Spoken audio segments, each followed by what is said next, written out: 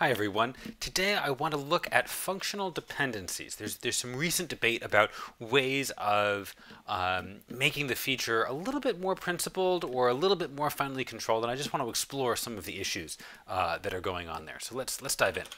So what is a functional dependency? The idea of a functional dependency is a statement saying that if one parameter of a class is known, then we also know the other. So let's look at really easy examples first. So we're going to sort of have a toy example here. So here's how to declare one, right? So we declare a new class C, and then we're going to say here this little annotation means that the choice of A determines the choice of B. So if we compile this, we're going to get some errors. Oops, I need a little bit more space down here. Okay, so it says, oh, allow multi-param type classes, but it's going to complain about functional dependencies next. So let me just jump to the chase there. Okay, so now this works. Well, what this means is that if I try to write instance C int bool and instance C int double, I get an error. The functional dependencies conflict between instance declarations, right? This annotation means that my choice of the first parameter determines the second. But here I've said that C int bool is true and C int double, so that means that I've violated my functional dependency. I've not done what I've promised to do, so that's a problem. And that's the essence of it. The use of functional dependencies is that when I know one parameter, then I can infer the other. Let's see, what's a quick example of this? So if I have a C, A, B, A to B to, oh, it doesn't really matter, does it? So let's define function f. Oh, let's get rid of this bad thing here. And I'm going to switch this around. You'll see why in a moment. Here, if I say x equals f applied to true and 5, well, then GHC is going to figure out that 5 must in fact be int. It's the only thing it can be because I've said that A determines B. We know that A here in the call to F, this A right there, is a bool. And this C bool int says, well, if the first one's a bool, then the second one must be an int. So we know that this overloaded 5 is actually an int.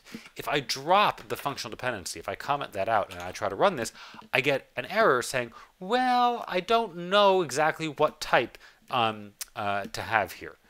So we need this functional dependency to fix inference. So that's the point of functional dependencies. I actually don't want to focus too much on that today. Instead, I want to look at what are the rules for what instances can be defined with a functional dependency. So let's get rid of all of this stuff down here. So that's the incentive, and there's much more many more examples out there of useful functional dependencies. I don't want to focus on that today. So we saw if I have instance C bool int, I can't also have instance C bool double. That violates the functional dependency. What about instance C list of A, list of B? Is that okay? Well, no.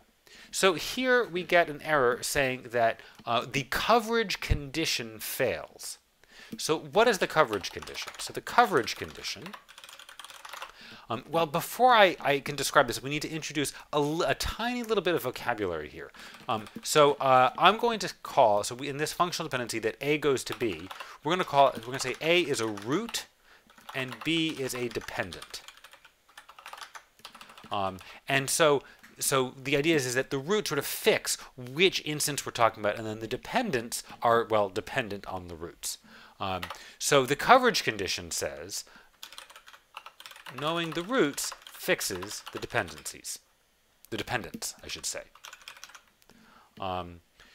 So I could glorify that with a bunch of subscripts and indices and A sub I and B sub I and all of this stuff. But this is a pretty good intuition. So knowing the roots fixes the dependents. So here, if I know, for example, that this first parameter to C is list of int, that still doesn't tell me anything about this one. And so that means that the coverage condition fails. If I change this to A, it succeeds. Well, if it lexes, it succeeds. Right? So another way of stating this coverage condition is all variables in dependence are also mentioned in roots. right? The idea is that the variable, that's sort of the wiggle space that we have. And if every variable in a dependent is also mentioned in a root of that same functional dependency, we can actually have multiple functional dependencies on one class definition, although we're not going to explore that today. Then for every functional dependency, every variable mentioned in a dependent must also be mentioned in a root of that same functional dependency. That's really the coverage condition. It turns out, though, that this coverage condition is not quite powerful enough to do all the things that we might want it to. So let's go back to this C list of A, list of B case. Maybe I want something that looks like this. So here I'm saying that I have an instance for C for lists, and it's just going to degrade to the instance for C over the non-lists. Does that satisfy the coverage condition? Well, no, it doesn't. Right? Because here, just if I know this first parameter, that doesn't really tell me anything about the second. If we look at this other statement of the coverage condition, all variables and dependents are also mentioned in roots. Well, that's not true here either. Here, B is mentioned in a dependent, but B is not mentioned in a root. And so indeed, we get an error. Using undecidable instances might help. Well, does it? Let's see. Aha! It does. So what's going on here? So undecidable instances enables what's called the liberal coverage condition. So under the liberal coverage condition, it's knowing the roots fixes the dependence. Taking instance contexts into account.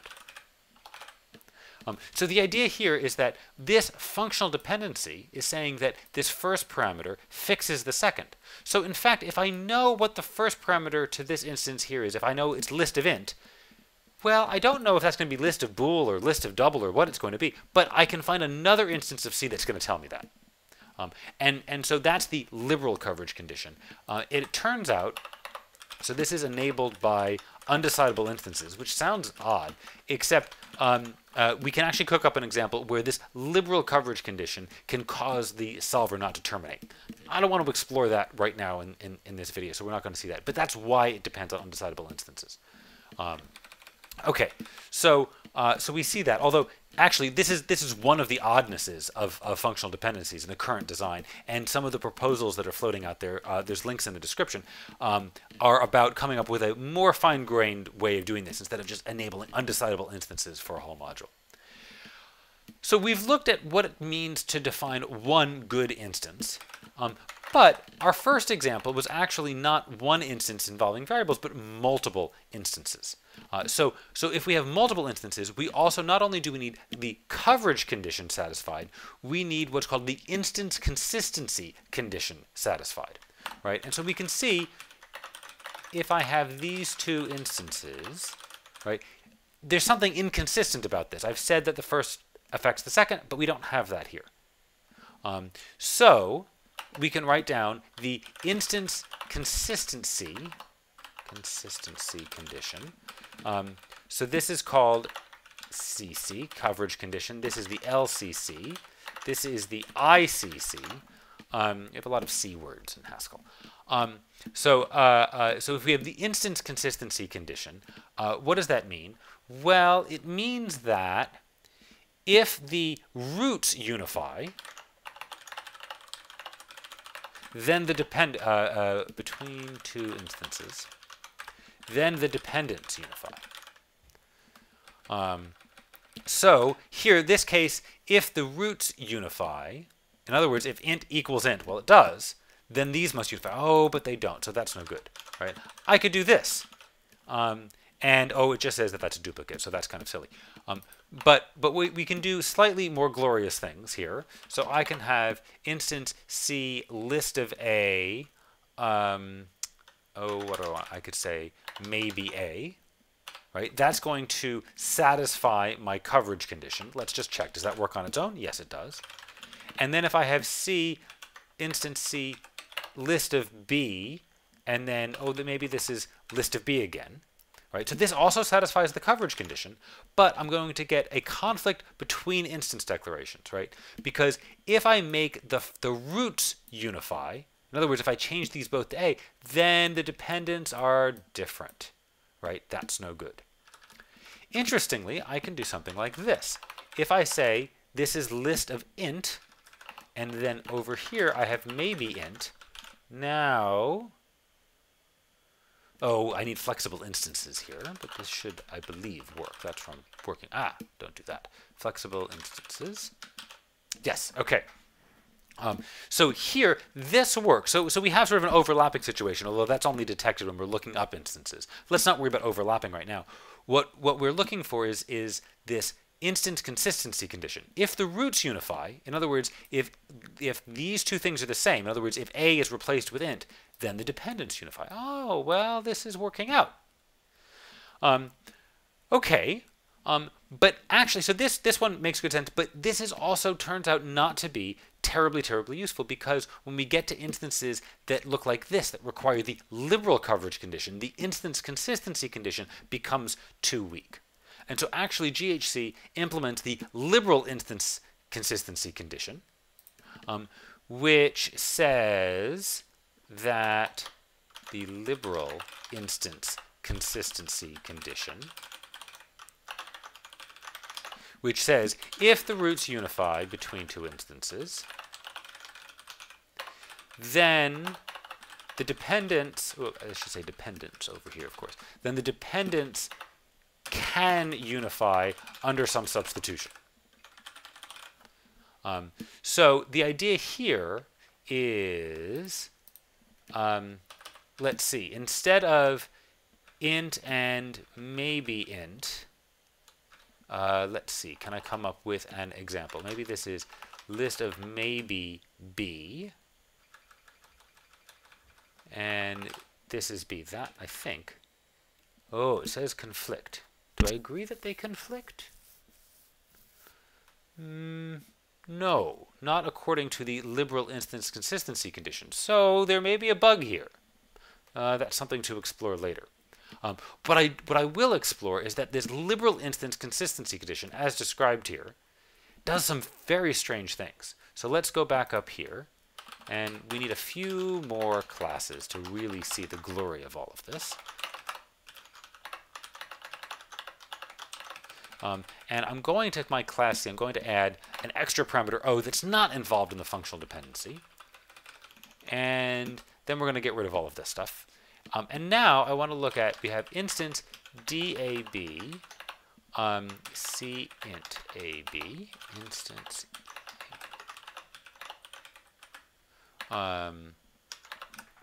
Okay, whoops, no, I don't want that. I want this. So this is accepted. So let's take a look. Does this satisfy all of these conditions? So here, the liberal, or rather the coverage condition is not satisfied, but the liberal coverage condition is, right? Notice I have no instances of D or E in scope yet. But here, because the liberal coverage condition allows us to look into the instance contexts, does this A determine B? Well, yes, it does. The context says that A determines B. Same thing in my second instance for C. A determines B because of E over here. So then we look at the instance consistency condition. If the roots unify, in other words, if these A's are the same, then the dependents unify. Well, the B's might still vary. So the instance consistency condition is not satisfied. Is the liberal one satisfied? Well, yes, it is. Right here, if the roots unify, can the dependents unify? Well, yes, they can. But this is very, very bizarre. So let's see what I mean by very, very bizarre. So we're going to have a method named C here that's just going to take all of these so I can choose them easily. And then now I can have instance, it doesn't really matter, does it? D double car and instance E double float, say. Right? So far, oh, no explicit implementation, that's fine. So far, so good. And then the question is, oh, I just want to suppress that warning, so we'll say where C equals undefined. This isn't the interesting part. Okay. Now, well, now what's bizarre here is that these instances can't conflict because they're of different classes, right? So there's not going to be a consistency condition here at all.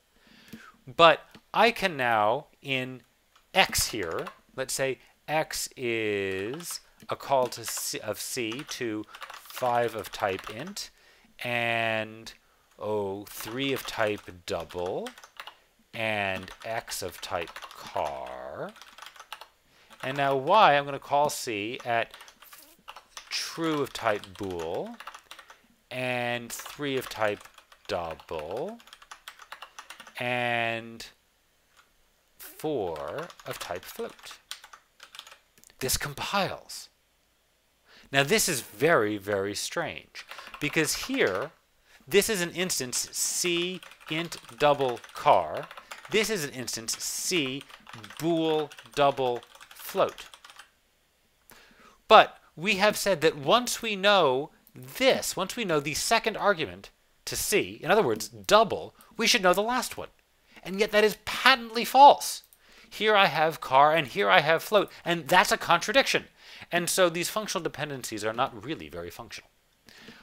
So that's a discomfort, and it's something that we're trying to sort of work through. What should we do about this? Should we tighten things? Should we loosen things? If we just fixed this problem, lots and lots of programs in the wild would actually break because they subtly rely on this liberal instance consistency condition. So it's a bit of a hard thing to know what to do here. I hope this has been interesting. Thanks for watching.